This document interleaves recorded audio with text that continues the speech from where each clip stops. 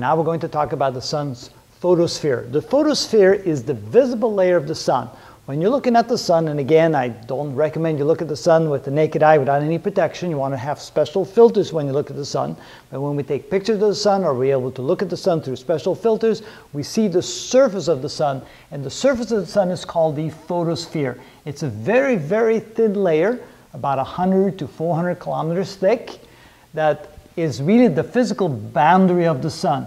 Beyond the photosphere, we actually can talk about being in the atmosphere of the sun, which is called the chromosphere, and we'll talk about the chromosphere later.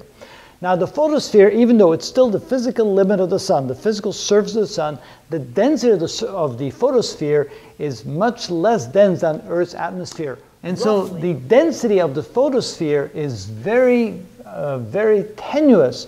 Compared to the Earth's atmosphere, it's about 0.01% the density of the Earth's atmosphere. So you can imagine it's not very dense. So it's hard to imagine of the photosphere as being the surface of the sun.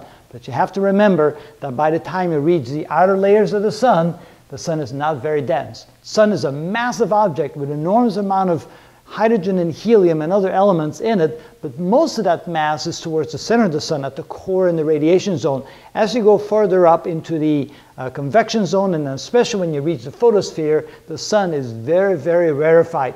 Imagine the density is 1/10,000 the density of the Earth's atmosphere, or the air that we breathe.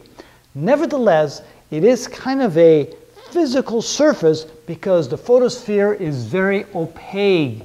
Well, my pen is starting to give out on me. Opaque. So what does opaque mean? Opaque means that it's not penetrable by visible light. So any light coming from the interior of the sun that tries to make it out of the sun kind of gets blocked by the photosphere. So what happens there is that the photosphere is at a temperature of roughly 5,800 Kelvin, which causes the hydrogen in the photosphere to sometimes acquire an additional electron. Sometimes it gets stripped of its electron, sometimes it acquires an additional electron.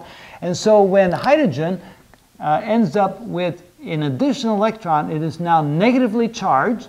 So it now has 2 electrons, and those 2 electrons play havoc with the photons trying to make it through the photosphere. It tends to absorb, so these hydrogens tend to absorb the radiation coming from inside the sun, to strip that extra electron away from the hydrogen, causes the electron, the photon to be scattered out, and then the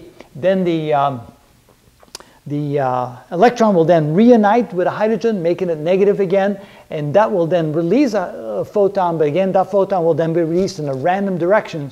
So the radiation that came from inside the sun will get scattered and bounced around inside the photosphere before it leaves, which makes the photosphere very opaque.